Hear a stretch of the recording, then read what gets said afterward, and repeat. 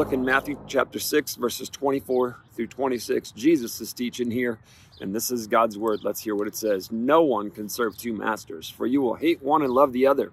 You will be devoted to one and despise the other. You cannot serve God and be enslaved to money.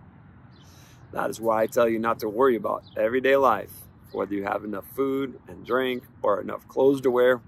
Isn't life more than food, and your body more than clothing? Look at the birds. They don't plant or harvest or store food in barns, for your heavenly Father feeds them. And aren't you far more valuable to him than they are? It's a great challenge from Jesus, and he's talking to us about the cares and the worries that can consume us about everyday life.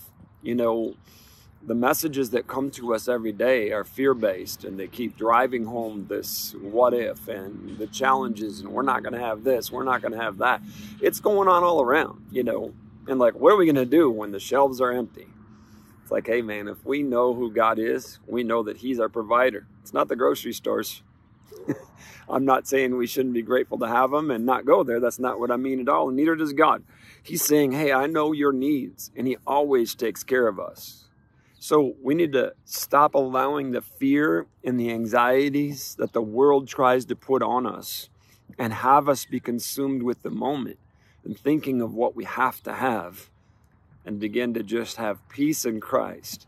And right now, with the fear motives that are going on all around us, if we have faith and we're just calm in the midst of everything, it will create opportunities for us to share the good news of Jesus Christ and why we are not anxious about everyday life.